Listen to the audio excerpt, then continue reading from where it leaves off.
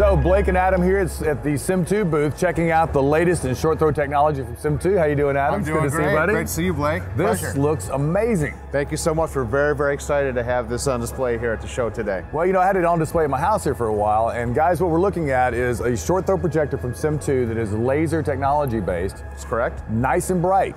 That's correct. Roughly 3,000 lumens. Awesome, man, and it's showing. And what we're seeing here, though, is a combination of two awesome technologies. We've got the Sim2 laser short throw projector, and notice we're inches away literally from the screen wall.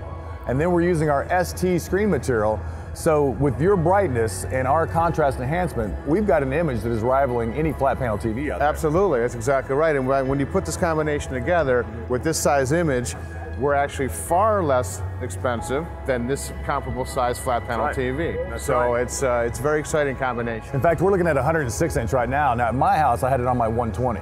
So feel free to go big, and that's another advantage we have in the two-piece projection market is working with Sim2 and the Screen Innovation screen, we can build these in 1 inch increments, or in your case, 1 centimeter increments, right? That's right, that's right. So, and that's a huge benefit. So when you're looking at speccing this for your home, we're going to take up the exact amount of wall space that you're looking for. We can build this into a beautiful cabinet, which you've done. That's correct. The unit does come with two flavors, so to speak. We have a standalone option, which is designed to be set atop a piece of furniture, or we have the INV option, which is designed to be put into a piece of furniture.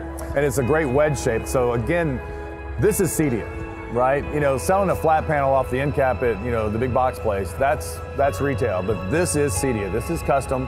So I encourage you guys, the dealers out there, to take a look, because it's in my belief, this short throw revolution is kicking into gear. I mean, I think that probably within the next 4 years, 25% of projector sales are going to be short throw. Well, we're definitely hoping so. That'd be very exciting, and yes, this segment is growing pretty rapidly, absolutely. And more to that, I think we're actually going to start eating into the TV sales finally.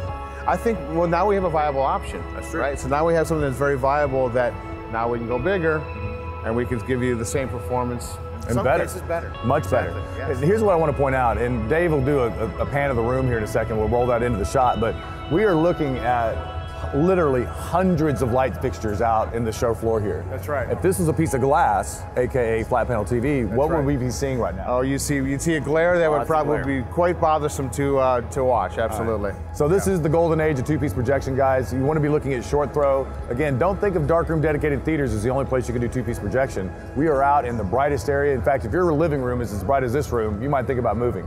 But if your room is as bright as this, the Sim2, the ST from Screen Innovations, awesome combination, dude. It sure is. Thank you so much. We appreciate it. Well, check us out on the web together at Sim2 and Screen Innovations.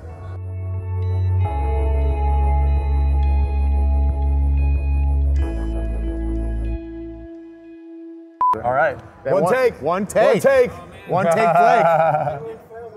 Oh, he didn't hit the button again. Forgot to hit record. Dang it.